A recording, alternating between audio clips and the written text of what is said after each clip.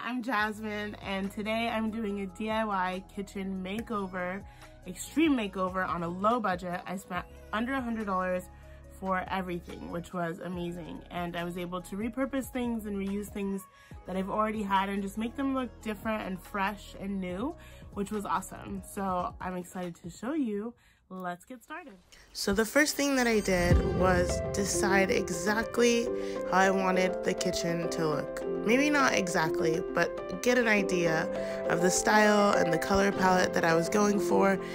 I had a little bit of a hard time deciding between black cabinets or white cabinets, but I noticed myself pinning a lot of the black cabinets with the gold or the brass handles, so I decided to go with that, and then kind of keeping it in with this lighter wood tone.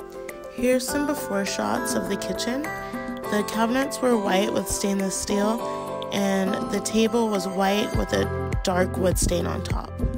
This table was actually my first DIY, but I forgot to get footage of it. So here's a picture. I just took it apart, painted the bottom black, sanded, and stained the top of the table a lighter wood color.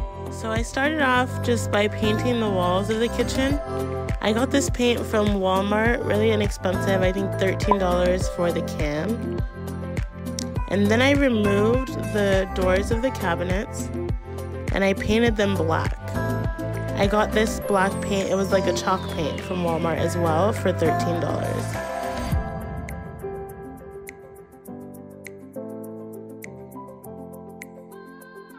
Another way that I saved money in this makeover was by saving the same hinges that were already on the cabinets and just spray painting them gold to match the handles that I bought.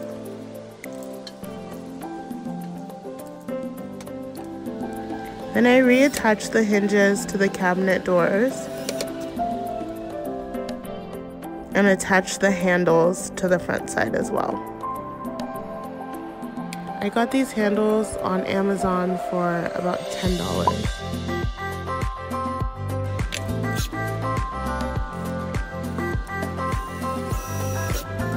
And here's the final product. So for this DIY, I found this old bar cart my mom was getting rid of, and I took it apart and I sanded it and I stained it to restore it.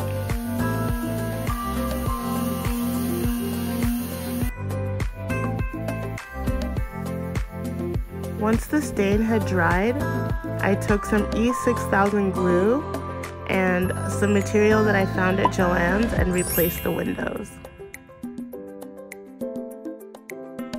This next DIY is actually stools that me and my old roommate had found on the curb. I didn't want to get rid of them, so I sanded them down, and I was going to restain them a color to match the table, but I really loved the way that they came out, so I left them in this natural wood color. So this DIY was more of a refresh. I used these canisters that I had that were brass but kind of starting to get worn out. I taped around the edges and I flipped them over and I spray painted them with a gold spray paint that was about $3.94 from Home Depot. And this is how they turned out. Super beautiful.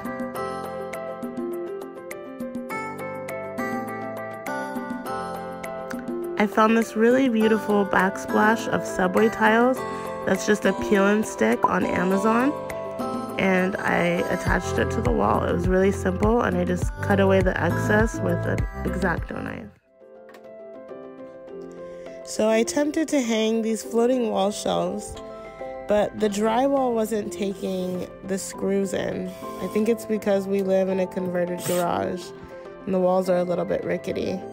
So I attempted multiple times, but it just wasn't working.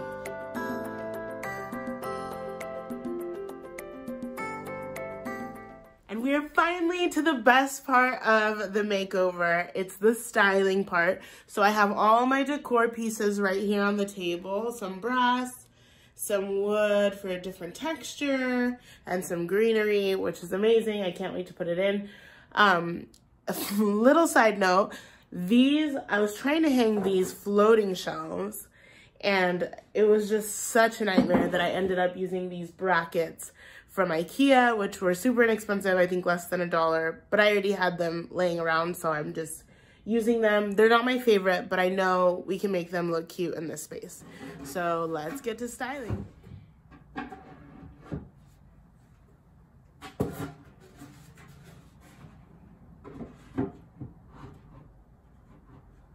So pretty much the only thing I bought in this space is the wall shelves.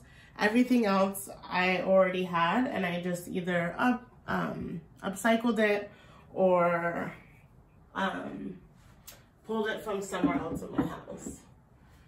So I have these really pretty brass containers that hold like sugar and flour.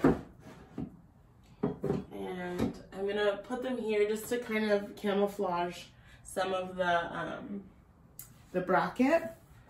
And then I'll also put one on this side to kind of camouflage the bracket too. And I think it needs something just nestled right in the middle. So we'll put these. That looks good. And so we have the white, the brass, and the wood. So I want to do the same thing up top. I have some height. I want some height at the top just to kind of make the wall look a little bit taller. So we'll put this one, fluff it up a little bit. And then I also wanted to include this picture frame, which says the secret ingredient is always love. And I had it in my living room, but I feel like it makes more sense.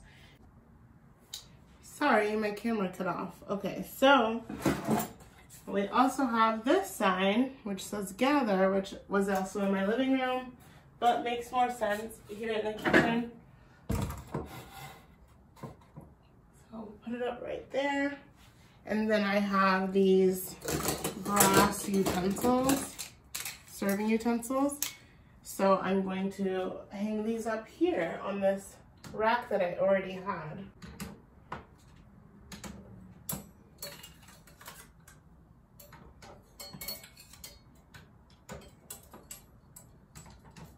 So everything's kind of staying in a cohesive theme with the brass and the wood and the white and the black and greenery. And then these finishing touches.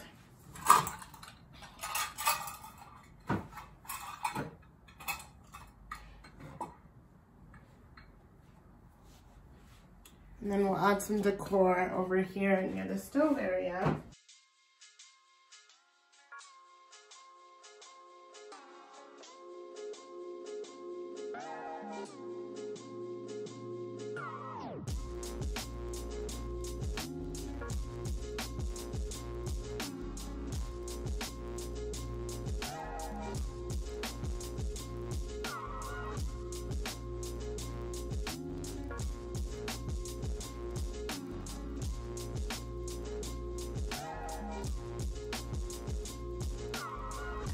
I also wanted to decorate the table, so I used these square placemats made out of jute as a table runner, this round tray to add another element of shape, this jar candle, and 2 canisters to add height to the table, and another plant.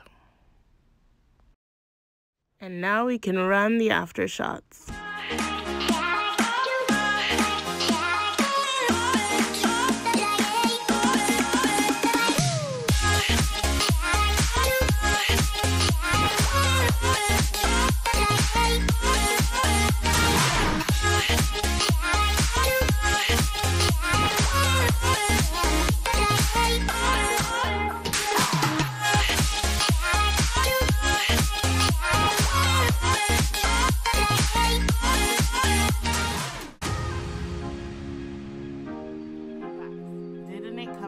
Amazing. I'm so happy with how it turned out. Thank you so much for watching and for sticking with me this long if you've made it this far. And go ahead and comment, subscribe, like this video, and I'm so thankful for you. I'll see you on the next one.